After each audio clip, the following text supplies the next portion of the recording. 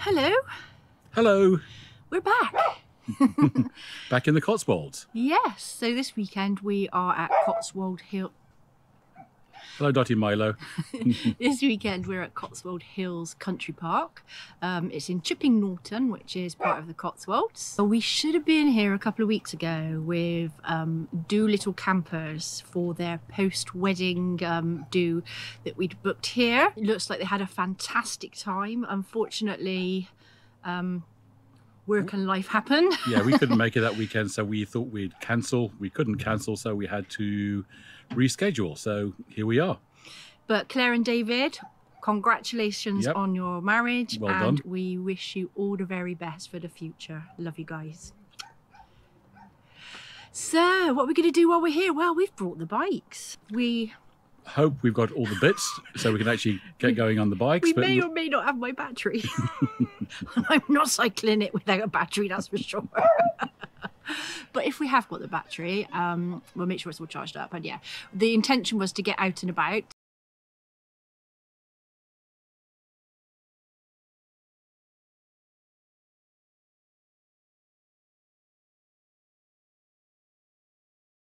Clarksons Farm.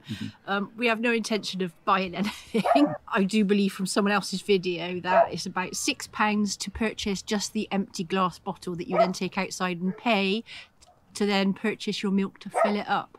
Apart from the fact that I can't drink milk. Yeah, it's pretty pointless. But there we go. But it would be nice to go and have a little poke round and have a little photo by Diddley Scott Farm, you know, whilst we're in the area. But there's lots of lovely Cotswold villages around here. So hopefully, as we say, if the bikes are ready to go, then we'll be ready to go and we'll take you out and about with us to see what's around here. If not, we'll just hang around the campsite. Simple as that. It's a very lovely campsite. As I said, it's got 65 pitches. We're on a hard standing with electricity.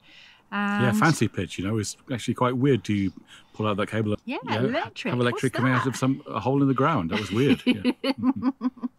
But yeah, it's really nice. The weather is, I'd say it's about 21 degrees. Cloudy, a little bit humid, but a little bit windy. The breeze is quite nice at the moment.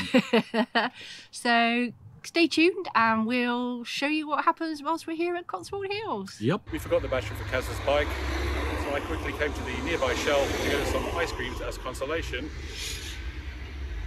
And we're still in the Cotswolds.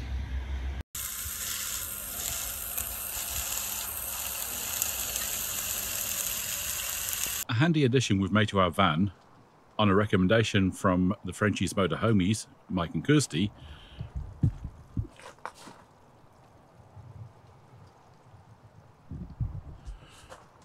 are those shade curtains.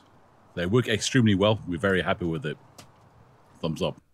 So does anyone else have a map in their motorhome, caravan, campervan and mark off all the counties that they've been to? This is ours. Now, we were given this when we had Herb.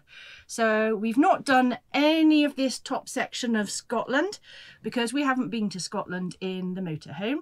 So it gives us a good excuse to go back so we can cross those off. And currently we are here in Oxfordshire, which is where the Cotswolds are based. So another one to scratch off.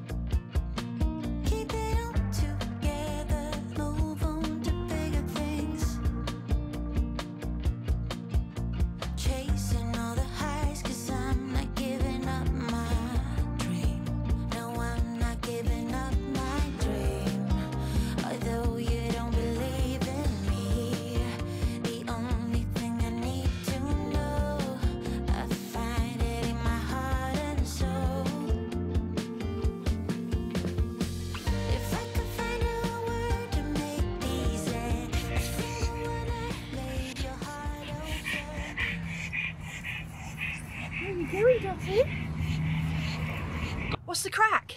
Hey, what's the crack? So, as you see, we have quite a nasty crack in our window. And Whilst we're not 100% sure how it got there, we think that it was due to the farmer cutting the grass in the field next to where we live.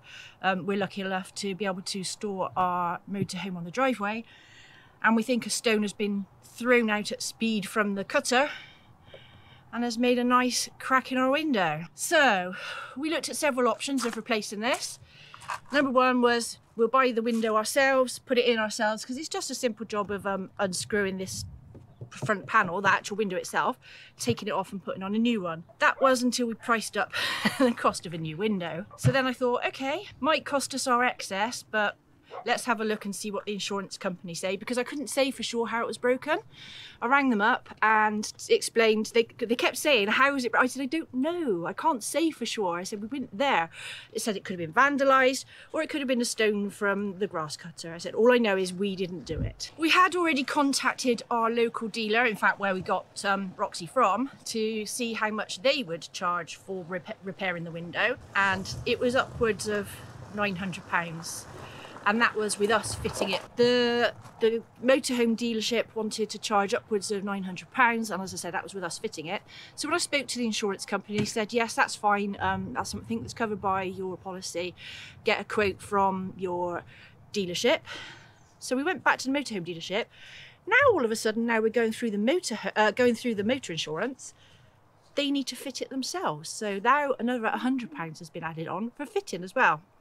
Anyway, it seems that this is an out of stock, no longer produced window. We have sourced it from Bailey's at Bristol ourselves, so we knew that they could get one. I tried to get a couple of quotes from various window fitters and everything like that. We ended up going to Bailey Direct and getting hold of the engineering drawings to see if we could get somebody to quote on 1100 by 550 millimeter size window. And yeah, to be fair, there was one company that was prepared to make one up, but it was, again, in the region of about £1,000 to do that. The window from Bailey was a 4-week wait, and even now our insurance company has approved the quote and the motorhome dealership has gone ahead and ordered the part. That was more than 4 weeks ago. I mean, luckily the weather hasn't been that bad, so we're not too worried. There doesn't seem to be any water ingress through this, but we would like this done pretty sharpish now as we are moving on to less favourable weather. But yeah, expensive. That's an expensive window for sure. I think we have definitely made the right choice by making an insurance claim. I'd also like to point out that while there is a crack in the window that doesn't look like it's that waterproof, this window is double skinned. So yeah, while we might end up with a place to grow sea monkeys in the bottom of the window, I don't think the weather is going to come through the window and affect us inside. So come with me and we'll take a look around the site. Here just behind me we have the ladies and gents facilities, so let's take a little look in there. I'll just check there's no one in there first. We don't want any nasty surprises. You can hear this, and I don't want to get a copyright strike, but they're piping music into the ladies' showers, and they're currently playing Ghostbusters.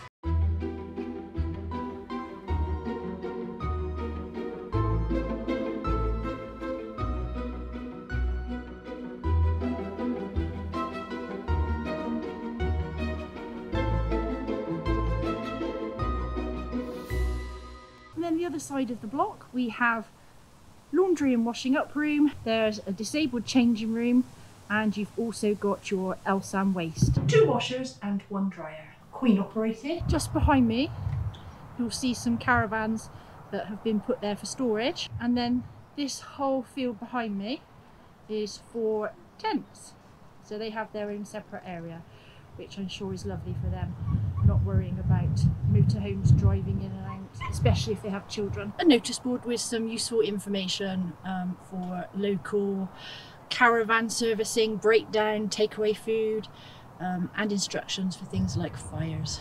So all present and correct, and they do have a dedicated dog disposal waste bin. A lot of the caravans here you'll see have massive awnings attached, and these are seasonal pitches. They do have seasonal pitches here at Cotswold Hills. They seem to have a bit of everything: motorhomes, campervans, permanent pitches, lodges and tents. So really, no matter what your camping style, it's catered for here. As I said, they also have luxury lodges here. These are behind me, and you can also purchase these.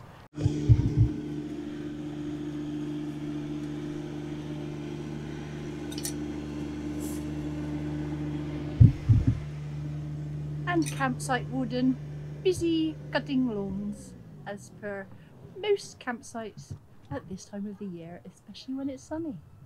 It is lovely manicured lawns here, have to say. It's kept lovely, no leaves anywhere. Very impressed with this site so far. So the weather has changed a little bit here at Cotswold Hills Country Park. Nice and breezy, no longer the horrible humid temperature that has been going on the last couple of days. Still just as scenic with the grey clouds in the sky. Look at that behind us. That's what we've had to put up with all weekend, that lovely view. What would we say about Cotswold Hills Country Park?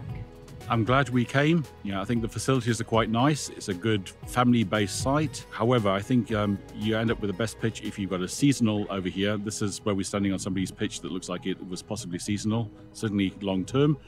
And you've got the best views to the side. In the middle, we found it just a little bit noisy from the stony driveway. Yeah, the driveway runs right around our caravan, so if you come in, it comes in behind us, and if you go out, it goes in front of us. But if that's all we've got to complain about, it can't be that bad. Yeah, so another nice weekend away. Yes. Time to head back and hit reality. Yes. See you in the next one. Okay, bye.